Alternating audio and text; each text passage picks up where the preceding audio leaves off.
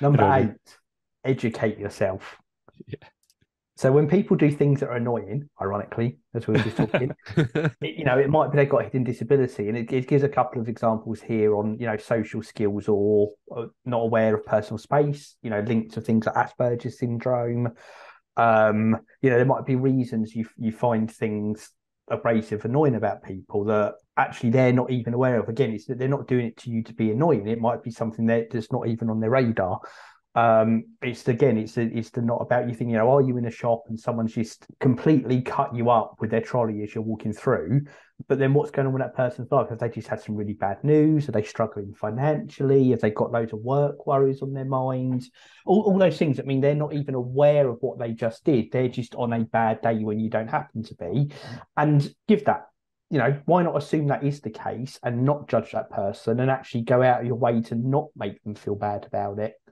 Which again is completely against those human nature fight or flight things, but that's a big part. And actually, I will say that behaviours in a shop is one of those things I use as a training method for myself on this whole non-judgmental thing. Were you saying that actually? Last night I went to see Avatar and was in, when you're in a rush and you go to pictures and you're in a rush, and I was at the two at Nando's, and usually I go, oh, look, they say, no, who's next, whatever. And actually I was there, but I usually say, oh, let someone else go next, and then I just jumped in, I'm next, and I went back and I thought, oh, I really should have let them go first, because it was almost like that feeling of, and that's that in my life, what was going on is that I needed to get out of there. But that person Yeah. not necessarily realised it, but I could always almost sense that, hang on, what, whether I'm judging myself, going back to the judgment thing, or whether they did think that, who knows? We'll never know.